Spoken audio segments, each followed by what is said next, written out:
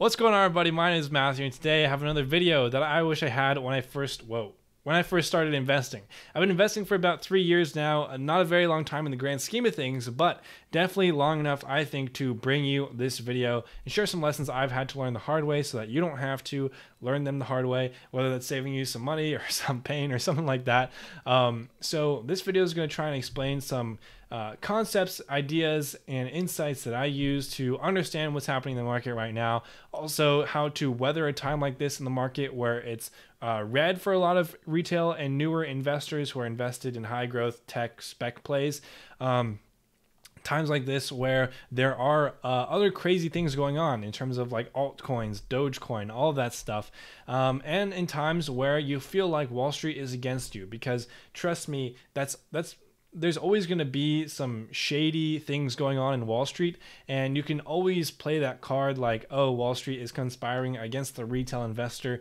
But my belief is if you subscribe to that all the time, you're never really going to set yourself in a position to succeed, because you're always going to have that mindset that you're already kind of defeated. Instead, I think you just got to say, hey, this is the game. This is how it's played. I've got to learn the game. And if you honestly, as cheesy and repetitive as it sounds, if you focus on fundamentals, long-term investing, finding good valuations, you will win. And you know, there are reasons for these retail, high-tech, high-growth spec plays for crashing, and I honestly don't think it's Wall Street. I honestly think it was just really overvalued based on some of these market cycles and emotional cycles that we're going to look into in this video. So stick around for that. But let's just jump into the first concept here.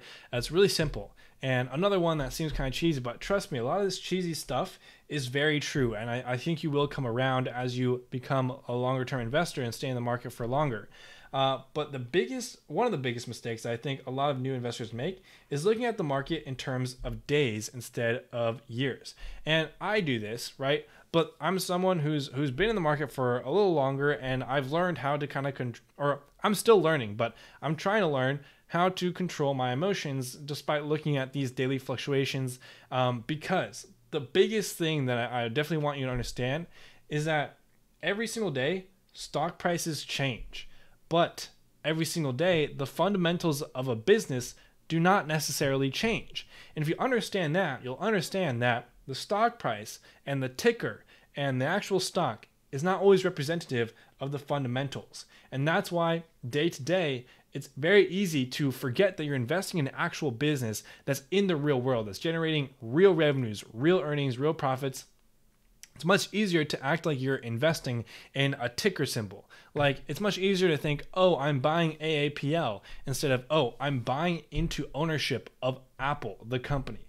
And if you look at it in terms of years, where he's saying like, okay, this is like the years, and then within the years, I'm getting quarterly updates, or I guess there'd be 3, right? I'm getting quarterly updates on the fundamentals, strategic decision-making from management.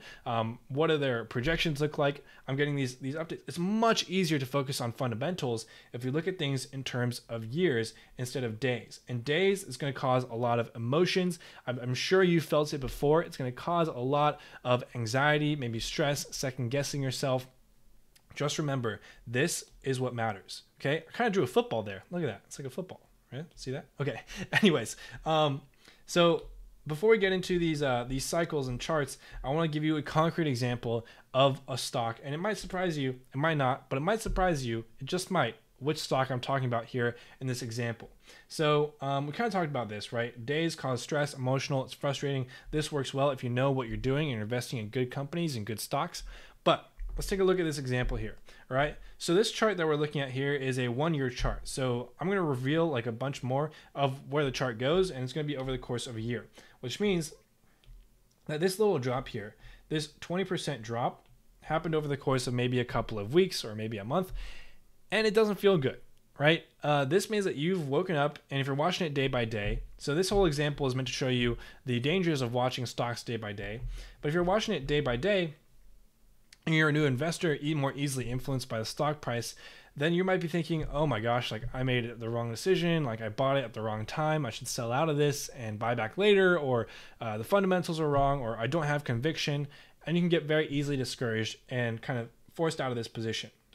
But if you look a little further, you might regret that decision, because if we link this together, isn't that cool? Isn't that cool how it like comes together? Anyways, So if you look at the continuation of this chart over the next few months, it actually comes back. It rises 24% from this point here, and it creates a new all-time high. And now you're kind of feeling like, okay, this is good. This is good. Maybe I'll buy some more, or maybe I'll just hold on to what I have now. I made the right decision, right? Very emotional. A lot of emotions have happened in just the past couple of months, and this could have led to a lot of emotional decision making. And I always say emotions are the enemy of making money in the stock market. But then what happened? So if you overlay this here, you can see that, yeah, it rose 24% like we just saw, but then it dropped 18% over the next few weeks. And again, this is kind of like that slow burn where it's kind of like red, red, red, red, red. And now you're like, okay, over the past few months, oops, that's the eraser. Over the past few months, it's done pretty much nothing. It's come back to these lows here, and it's just playing with my heart, you know? It's red, red, red, emotional, emotional, and then it gives me hope, and then it's red, red, red again. I'm out of this stock or something. Or maybe you look at the 1 month chart and you're like, this stock has done nothing in the past month. It's only up 1.7%. Let's look at it in terms of 5 years now. Okay. So this was all the past year, but in 5 years, there's a big drop here late 2018, right? With the rest of the market. There was a big correction in the market late 2018 and it dropped 34%. And this was over the course from late September to January. So this is over several months. You're just seeing your position bleed, bleed, bleed, bleed. And that might cause you to sell out, capitulate right there. But if you look, it went all the way back up and then some. So let's look at this finally in terms of decades. Did the fundamentals of this company improve over the past year? Over the past decade? Did this company gain market share? Did this company trade at a decent valuation throughout? Probably not, which is why there's probably some, some changes here. But over the past 10 years, the stock is up 1,000%, over 1,000%. And all this stuff that you were worrying about here, causing you to potentially sell out of this position, potentially getting out of this position, all this stuff that wasn't necessarily pointing to the fundamentals or representing the fundamentals, all that is that little box. All this translates to this little section, like right here. Over the past decade, that is like nothing. So that's just kind of showing you, if you're just focused on the long term, focused on the fundamentals of the company, if it's a good company, if it's a good business, then it will win out. And guess what company it is? It's Apple. Yay, big reveal, Apple stock. Obviously, the biggest company in the world right now, and for good reason. So, I mean, I cherry picked literally the one of the best businesses in the world, but it does go for a lot of different businesses. Maybe you won't see this parabolic rise right here, but you could definitely see like something like this.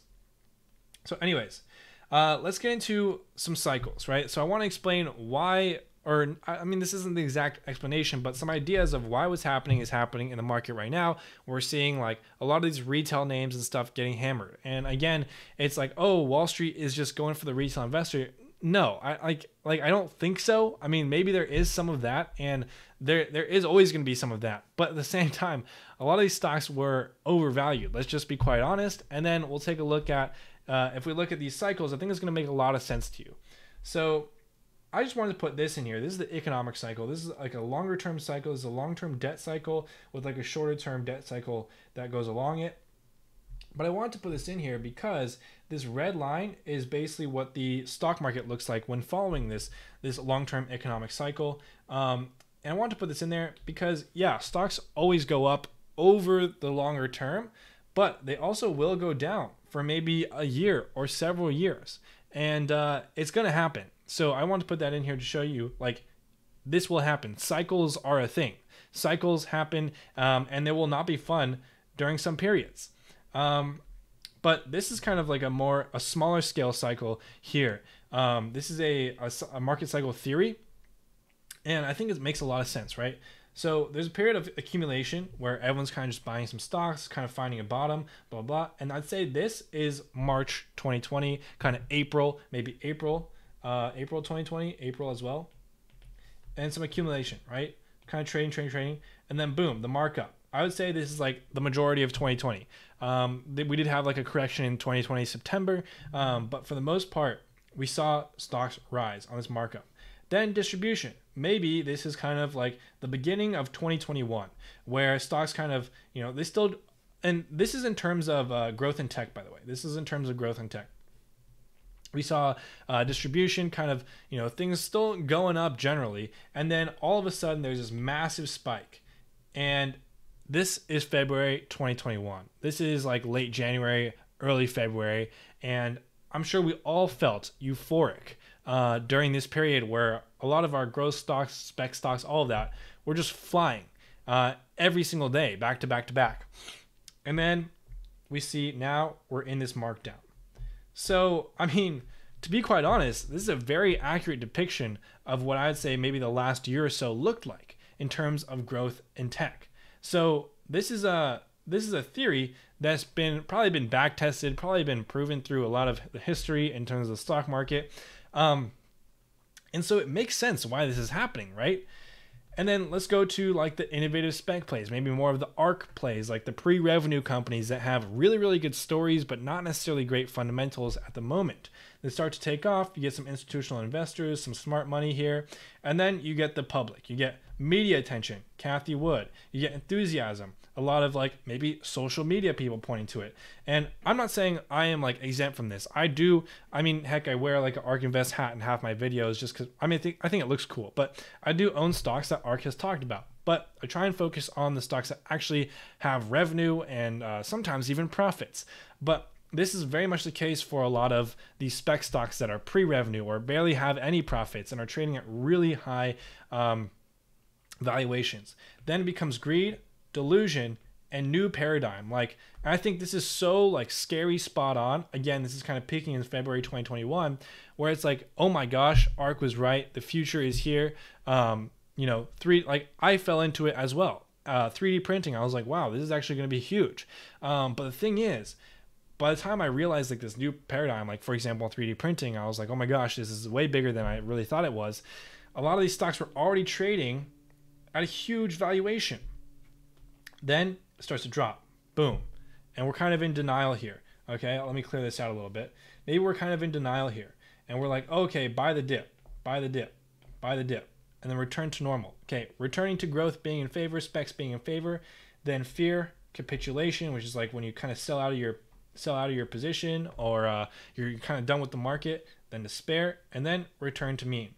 So I mean, over the long run, yeah, these things go up. But I think this is a very, very good example of what happened with a lot of spec plays, a lot of penny stocks, a lot of these. Just literally go to Yahoo Finance or Google Finance and pull up a chart of some of these names. I guarantee you they're going to look something like this. So, maybe not as sharp, maybe not as dramatic, but yeah, you get the idea. So now let's go into emotional cycles, right? Let's go into you. Let's talk about you. Let's talk about me. Optimism. This is like 2020, right? Optimism, excitement, thrill, euphoria. Euphoria is like the peak emotion of like, oh my gosh, everything is green, everything is going well. My portfolio is just growing 5% a day. And again, February 2021. Now we're kind of in this stage, right? Emotionally, you got some anxiety, like, oh, maybe growth was overvalued. Oh, like maybe this is kind of the end to that speculative bubble in the market, right? And then you go into denial, buy the dip, right? This is going to recover. This is going to be fine. Like these valuations are justified. Then fear. And you can have, right, a lot of things play into this, right? Why did the market get fearful? Well, there was inflation fears. There was a 10-year treasury yield rising, right? So there are actual reasons for this to happen. Inflation fears means that the Fed might increase interest rates sooner than expected, and that not only would cause the valuations of a lot of high-tech growth stocks to go down, but it also generally means that we're going to maybe see some contraction. And maybe value makes more sense. And if you're going to see inflation, maybe you want to go more towards plays that would cater to inflation, like a TAP or Molson Coors, right? So then we go into depression, then panic, capitulation, and then for some reason you get depression twice, which is obviously very sad. But where are we right now? So right now, I think we're in fear, depression, panic, or capitulation. I think capitulation can be seen by people. I mean, I'm seeing a lot where people are like, I'm out of all my stocks. I'm in crypto now, right? So to me, that's telling me like we're getting close. We're getting close to here. maybe not in a lot of these stocks that I've personally never touched that we're trading at like 200 price to sales. But we are getting close, I would say, with some of these stocks where they're coming back to fair valuations, and their earnings and revenue are catching up. And this is the future. This is the opportunity, right? Basically what I'm trying to say is max opportunity. And the last thing I'll leave you with in this video is how can you take advantage of this opportunity right now? This is like the most important part of this cycle. This is where things get better. And this is why I'm like, we just have to wait this out. This is part of the cycle. This is part of investing. This always happens, and it's happened for like decades and years. This is why they can make theories and graphs and images of this, because it's been mapped out over the course of history. And to leave right now, personally, I think is a mistake. I'm holding cash. I'm keeping my dip list. Well, let's just get into it. So how to take advantage of this max opportunity? Concrete steps, right? First, educate yourself and try and turn that mindset into what we talked about before, from days to years. Or maybe if years is too hard, talk about it in terms of months, right? 60-month timeline instead of 5-year timeline. Sounds much more manageable. So educate yourself, right? And I'll talk about how to do that down below. Expand your view. So what this means is in the stock market, there's not only high growth stocks, right? There's not only tech stocks. There are other stocks that you can invest in, right? I mean, I like to defer to Celsius because it is a stock that's obviously not a tech stock, but it is a high growth stock. So maybe that's not the best example. Personally, I'm primarily high growth, but for example, Bed Bath & Beyond, a stock I invested in about $18. Wall Street Bets kind of took it over, and I think, definitely some luck played into that, but it was a stock that I thought was in the middle of a turnaround, made a lot of sense, bought into it. I'm out of it now, but that's an example of a stock that's not growth, not high tech, that you can still buy into in markets like this, right? There's a lot of value investors who are doing just fine. Talk about oil, uranium, right? A lot of opportunities out there beyond just tech and growth. So expand your view. Then don't be afraid to reset. So if this is your first year investing and you just have, your portfolio is littered with a lot of stocks that you're like, okay, now that I've learned a bit more, now that I've educated myself, I realize maybe these aren't the best investments. Don't be afraid to this is not financial advice. This is very important. This is not financial advice. I'm not a financial advisor. But what I would do maybe is say, okay, I'm willing to let go of some of these positions, and maybe I'll put it into the SPY, the S&P 500, while I continue to educate myself and learn more and find better opportunities. Or maybe I just hold it in cash and wait for the stocks that I have now to come down to better valuations, right? Do not be afraid to admit that you've made a mistake, because I had to do this, and trust me, it's the best thing you can do for yourself to learn and make progress is admit that I've made a mistake. Then create a dip list. This is something I've talked about before many, many times. Find companies that you really, really love, find the valuation you'd like to get them at, and find that price. Then create your list, and then automate. So how you might be asking, like, how do you keep track of stocks and buying opportunities if you're not looking at them daily, right? Sometimes you have to look at stocks daily. Well, I would say set alerts. Yahoo Finance lets you set alerts. Fidelity lets you set alerts. So this way, you don't have to look at stock market every single day. And if your alert gets set off, well, then that's when you go and you check your dip list and say, oh, it's ready, right? It's like waiting for the toaster to go off or something. It's like, ding, your stock is ready at the price you want it at. And then finally, put yourself in a position of power with cash, right? As long as you have cash, no matter how far as the market is dropping, blah, blah, blah, you always have opportunity if you have cash on hand. So personally, I'm about 12% cash right now. And the last thing I want to talk about is, saying I'm long-term. How long-term? And be realistic with yourself, because long-term, like 3 to 5 years, is very easy to say. It rolls off the tongue, 3 to 5 years. But it's a lot longer than a lot of people realize. So be realistic with yourself. Is this something you want to do? Maybe you integrate like a mid-term, kind of short-term swing trading strategy into your long-term portfolio. You could definitely do that. And it should not be an excuse, right? So kind of like we talked about before. Saying I'm long-term should not be an excuse to hold on to investment that you realize really maybe isn't that good of an investment. So don't use that as a way to justify holding on to a losing position, because I think one of the other big mistakes you can make is just holding on to a position because you're in the red, not because you think it's actually a good investment. So don't be afraid to refresh and reset. You need to start from a good foundation, right? You need to understand how to value a company, even just using a PE ratio, PS ratio. I'll make videos about this. I've actually made videos about this. I'll put it up here. My exact steps to doing research on a company. And then if you're long-term, start learning for the long term, right? What does that mean? So take literally 1 week. I encourage you to literally just take 1 week. Stop watching videos that are saying like next 1000x stock or next altcoin to the moon, safe moon, or like refined coin, or you know, I mean, whatever you want to say. Stop watching those videos or reduce your consumption of those videos for just a little bit, including mine, right? If I come out with a video like saying 5x whatever, maybe just hold off on it for a little bit. Watch videos that are like how to read balance sheets, how the economic machine works. Ray Dalio made a video on this, and it's really good. It's 30 minutes. It's okay. Bump it up to 2x speed. Boom, 15 minutes of your life. Gonna teach you so much more than 30 minutes, an hour of these 1000x videos, right? I'll be honest, and I'm the guy who makes these videos. I try and like, you know, not be as, I give you genuine price targets like, okay, this is a 2x, not a 20x. But spend time watching these videos for literally a week, and I promise you, you'll be better off. Watch YouTubers who are not just hype YouTubers. Watch YouTubers who actually know what they're doing, who actually teach you things, who actually show you their thought process. The Popular Investor, great YouTuber, okay? Very underrated, only 30K subs. He doesn't know I'm doing this. None of these YouTubers know I'm shouting them out right now. Dave Lee, he's not so much like walking you through his investment process, but he's a great guy to understand like how should a great investor think about opportunities and work through their due diligence. He's a really great guy to understand how he comes to conclusions and how he makes predictions and how that builds his case for his investments. And then Daniel Pronk, I've had him on this channel before. He's been doing some really great work in terms of looking at the macroeconomics, what's happening in the market right now. He did like a whole video on a JP Morgan report. I don't see anyone else in this stock market space doing this kind of stuff. So, I mean, expand your view on YouTubers as well. Expand your view on the videos you're watching. Just take a week off of these videos, okay? I promise you'll do much better.